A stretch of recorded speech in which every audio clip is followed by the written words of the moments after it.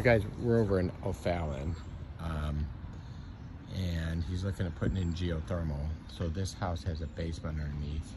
Till you get just to the left of the door, there's a little area with a slab right there. I mean, it's got a crawl space underneath there. So this area right here is one of the areas we're looking at drilling, and he's thinking about redoing the sidewalk, so he doesn't care what happens to that. And there's an unfinished basement, again, underneath the door, and to the right is an unfinished. And the furnace is maybe 10 or 15 feet in the basement beyond that door. So this is option one. You do have a little bit of a hill getting up here. So there's 3 or 4 feet rise up here.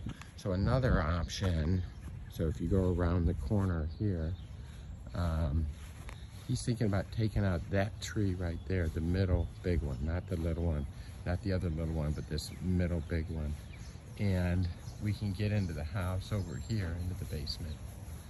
And so I don't know if you could back the rig up and drill. There is a sewer line that runs. You see the manhole. So there's a sewer line that runs right along here. Maybe if we can back the rig up just beyond that and drill on this side of it, get rid of this tree, go into the house.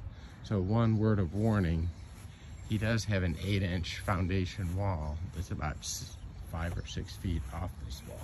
It's kind of underneath where these metal plates are. It's right underneath the dirt. You can see a little bit of it sticking up there. And it goes over this way. So this is the crawl space.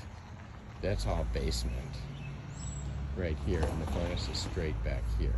So if we did come in this way, you'd have to go through 2 foundations, the first foundation and then the second foundation. So those are your options for over here.